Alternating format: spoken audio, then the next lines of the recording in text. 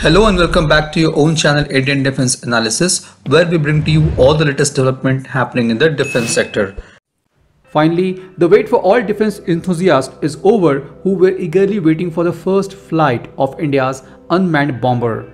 Today, DRDO has conducted maiden and successful test flight of Flying Wing Technology Demonstrator at Aeronautical Test Range ATR in Chitradurga, Karnataka. The demonstrator is the first step towards India's own unmanned strike air vehicle and a major milestone in development of world-class stealth UAV.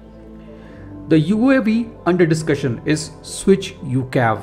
Last year in June, DRDO has started ground-level trials of the first assembled prototype of SWIFT. The taxi trials of UCAV has completed successfully for both slow and fast speeds. SWIFT is a technical demonstrator being developed under Project Aura.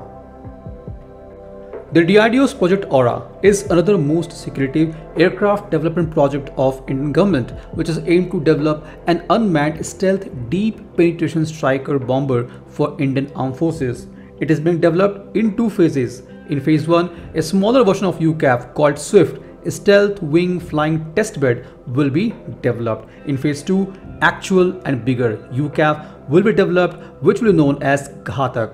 SWIFT will act as a flying testbed for Ghatak UAV before developing a full-scale product. Now, SWIFT UAV is 1-ton scaled-down model of Ghatak UCAV, which will weigh around 15 to 16 ton. It has wingspan of 5 meters and has a length of 4 meters. It will have a range of 200 kilometers, service ceiling of 6 kilometers with endurance of 1 hour. SWIFT is at present powered by NPO Saturn 36MT turbofan engine.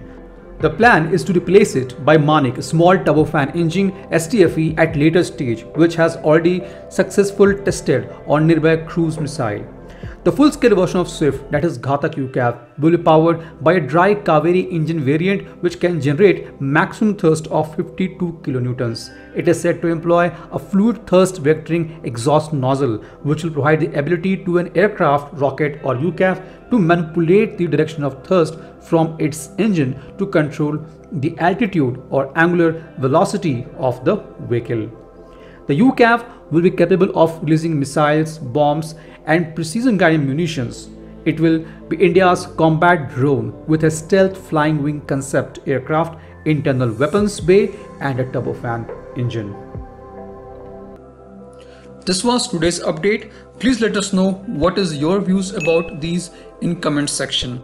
Feel free to post your comments and suggestions about any topic related to defense sector on which you want to hear from us. With this, I would like to say goodbye and Jai Hind friends. Please like and subscribe our video if you have not done already. We'll be soon back with more interesting and amazing development happening in defense sector.